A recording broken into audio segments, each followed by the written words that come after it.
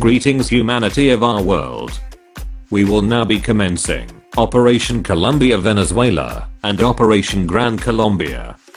The deployment of these operations is for the liberation of the people in Venezuela, Colombia.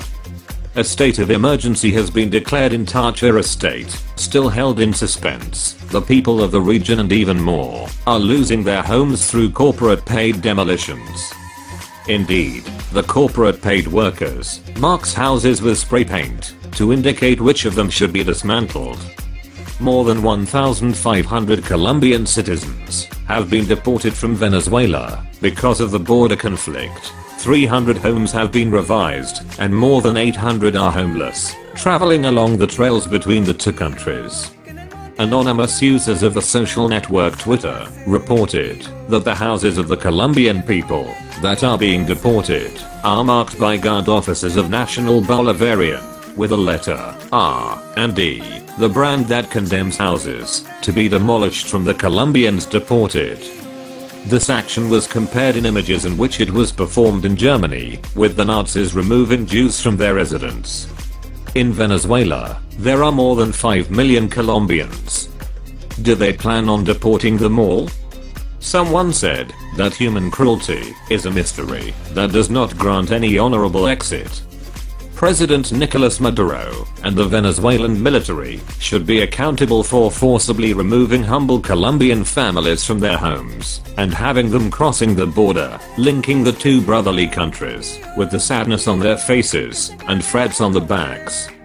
And the litany of deportation is: "This I built with effort all my life." You hear between silence and tears.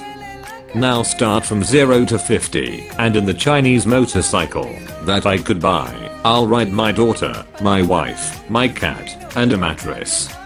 With it, I will cross the border river. He argues that they should treat us like refugees. He has come to Venezuela fleeing violence in Colombia. Advantage of a usual incident practically in one step of the busiest border of the continent, with the aim of distracting Venezuelans' attention from the serious problems we impact within society, is the greatest irresponsibility, Nicolas Maduro policy. What Nicolas Maduro and the military regime is doing to the people, borders municipalities of Táchira, and especially Colombian inhabitants, has only compared to the night of the broken glass executed by Adolf Hitler against the Jewish community in Nazi Germany.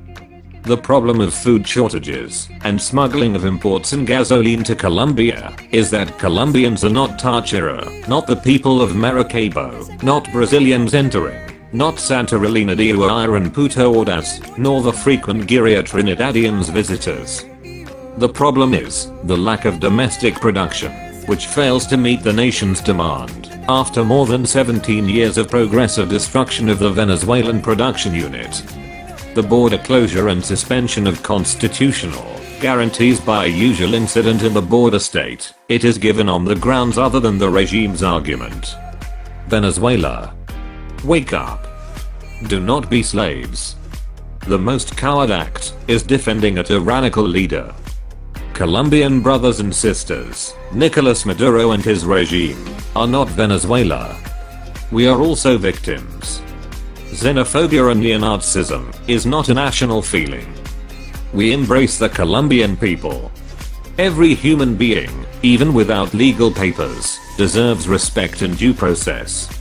The violation of civil and human rights is not a show, they are evil deeds of those in so-called power.